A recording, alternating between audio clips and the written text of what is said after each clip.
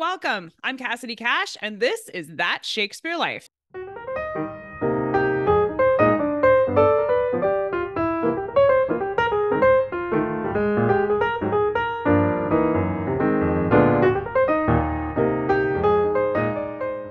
In his play Richard III and in the Henry plays, and even in Macbeth, Shakespeare writes about medical disabilities and physical deformities like a hunchback, having madness, blindness, or being lame.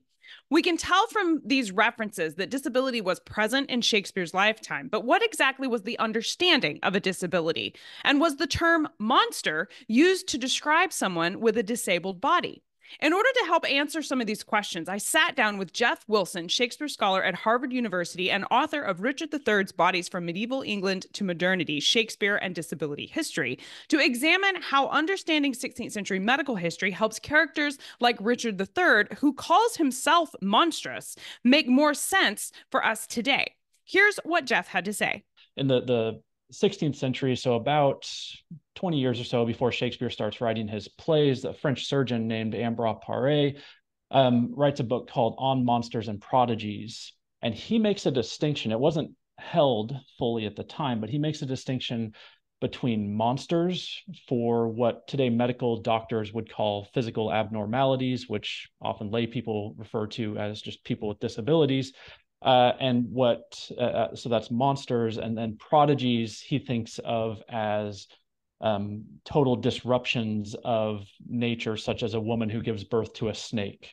So these concepts are all getting formed, and they're fluid, and they're tossed around vaguely to mean something that doesn't feel right given this person's understanding of what nature is.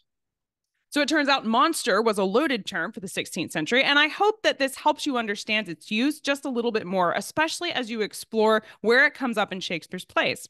If you would like to hear our entire interview with Jeff Wilson, where he shares more history about monstrous birth announcements, deformity, and medical responses to disability, these are all on our podcast, and you can listen completely free at CassidyCash.com/episode 268.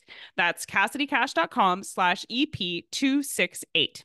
Of course, if you'd like to see more visual in-depth research related to disability in England, including examples of some of these monstrous birth announcements from the 16th century that were published during Shakespeare's lifetime, be sure to click the Become a Patron button at that URL to expand all the extra history. That's it for this week. Thank you for watching. I'm Cassidy Cash, and I hope you learned something new about the Bard. I'll see you next time. Bye-bye.